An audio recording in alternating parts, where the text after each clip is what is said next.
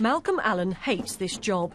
Each week he rolls his wheelie bin from his back garden in Birmingham to the front of his house. His street's part of a pilot scheme trialling wheelie bins in the city. Makes the whole area look like a rubbish tip, you know. It's not attractive. The appearance of the whole street has just been downgraded completely.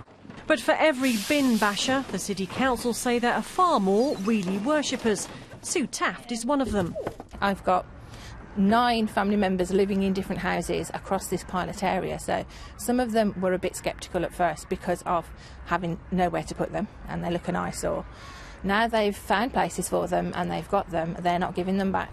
Birmingham City Council say they need to cut costs, save money on landfill and increase recycling. By the end of the decade, we'd have had an £8 million gap between the budget available to deliver the service and what the service was actually costing. These changes close that gap. I think wheelie bins would be quite good.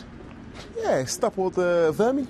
I prefer the black bags myself, that's my own opinion. The largest rollout of wheelie bins in Europe will cost £62 million. And if you live in Birmingham, they'll be in your street by Christmas 2015.